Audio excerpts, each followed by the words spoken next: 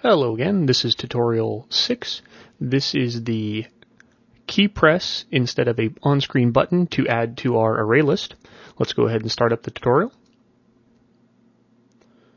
As you can see, there is no button on screen. Instead, to add an item to the list of to-do items, I go over here and click the virtual center button. And look, it added one. Actually, it added quite a few because I held it down. And we can add another. And let's add one more. As you can see, it adds an item to our list whenever I depress the center button on the D-pad. Now let's go ahead and go look at our tutorial.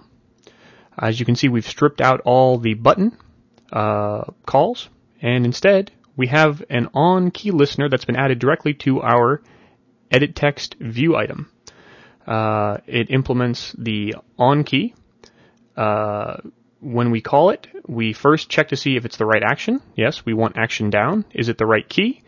Yes, it is. And if so, then we execute the same functions as before that we did with our button. And then we return true or return false. And the reason we want to return true if it is the key press that we want is so that we basically are intercepting that key press so that it doesn't get propagated on to the view.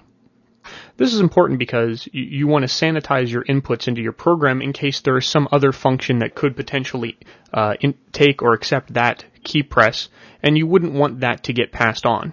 So that's why you have to either pass a true or a false as part of your on key to let the listener know that it is not to pass on that key function. And that's pretty much, as you can see, this is the most basic implementation of an on-key listener that you can have. It is essentially the same as tutorial 3, but with a key press instead of a button press.